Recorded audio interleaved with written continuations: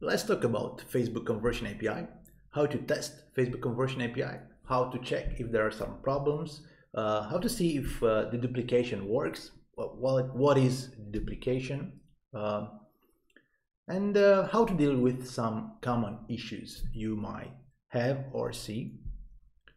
But first of all, testing Conversion API events, it's relatively simple. You can do it only inside your events manager.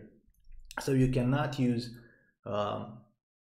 Pixel Helper Chrome extension to test Conversion API events.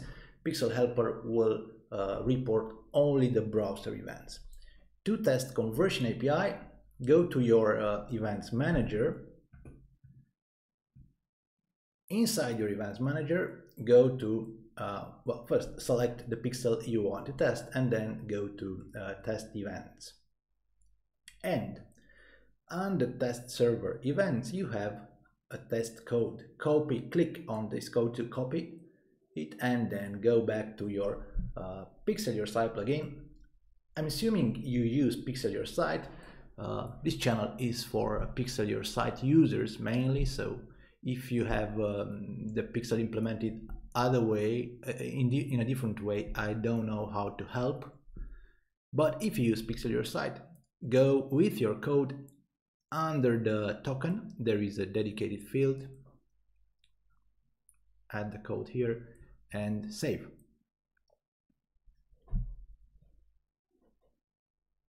Okay, and you can now start to browse your website normally.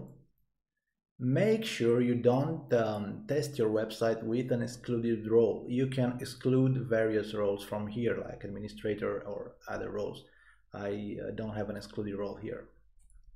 And ideally, you should not have an ad blocker because it will block the browser events, but not the server events. But let's test like this. So for example, right here, I have my usual browser event. And if I go inside the events manager, I can see there is a pair of events, a browser event and a server event. And I have another event right now firing on my website. Let's ignore it for now. And the server event is deduplicated. What it means?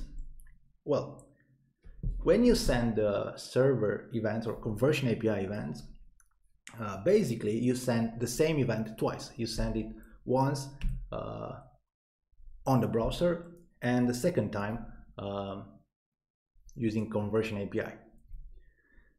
Each pair of events has a unique event ID. Well, it's not full here. As you can see, this is the ID, the same and the same. Now this is a different ID because this is a different pair of events. Based on the name of the event and the event ID, Facebook knows that these two different events, the server and the browser events, are the same, are tracking the same action. So the server event will be deduplicated. If for some reason the browser event is not working, let's say I have an ad blocker or something else is prohibiting the browser to send pixel events, the server event will work and will not be deduplicated. So to confirm this, you can install an ad blocker and then browse your website, and you will see just the Conversion API event or the server event fired and captured by the testing tool. So this is how the duplicating works. Now, as you can see, there is something rather important here. You need a unique ID for each pair of events. If you have a cache on your website, it's possible that this cache will save and show the same event ID many times. To avoid this, we have something called well, we have this option to use Ajax to send events. Basically, we bypass caches using Ajax.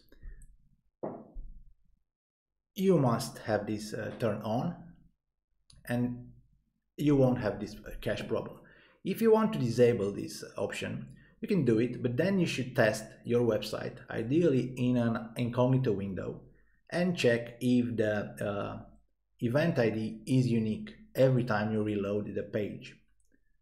You can do it easily. Okay, I have my page view event. This is the ID. I refresh the page. I look for the same event, which is a page view, and the ID should be different. If it's different every time you refresh the page, you're fine. You don't have a problem with the cache. If it's not, then you must be make sure that this option is selected. So this is about cache and event IDs. From time to time, you'll see errors reported by Facebook related to your conversion API events. They are visible right here under diagnostics. I have none at the moment. On our website, we have a page about conversion API that has a dedicated part about diagnostics and the most common issues we've seen with conversion API events. Well, this one, for example, server sending invalid match key parameters for event, it's pretty common, and I think it's triggered by bots or non-human traffic firing the pixel. In this instance, for example, we are not able to get and send BP, IP address, and user agent parameters. So we usually get these data for normal traffic. We use Facebook's own library to find this kind of information. But if the pixel is fired by not real traffic, like a bot, a crawler, or something else, we will not have correct match key parameters for those events. So you will see a warning. You can ignore it. It is not something relevant, and it will not have an impact on your Facebook ads. The other warning that you might see, same event ID received for many event instances, is somehow related to the cache issue I was talking about. Make sure you test, as I explained, and check if each event has a unique ID. Actually, each pair of server and browser events have a unique event ID. If they do, you are fine.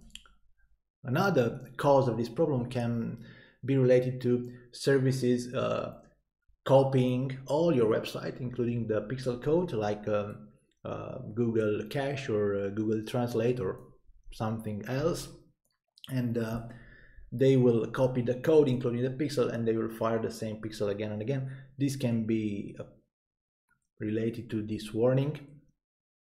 At least it's a possibility. And then another warning, you can have new domain sending data, and Facebook will show you the new domain that starts to send data for your pixel, starts to send conversion API events for your pixel. The solution is pretty simple. Go inside your events manager, go to settings, and scroll traffic permission and create an allow list. I already have a small allow list. You create yours and you tell Facebook only these domains in the list are allowed to send pixel, browser, and conversion API events. So these are the most common problem. Test your conversion API events. Once you do it, this is important, go back to pixel your site and delete the code. Delete the code and save again. You don't want the test code there, because every time a visitor comes on your website, you will send a test event, and another important thing, the code will refresh itself. So if you want to test conversion API again tomorrow, you need a new code. Go to testing, refresh this page, and you will see a different code here, and use this code for your new testing session. this is it about the conversion API events testing and some of the most common issues you might have with your events.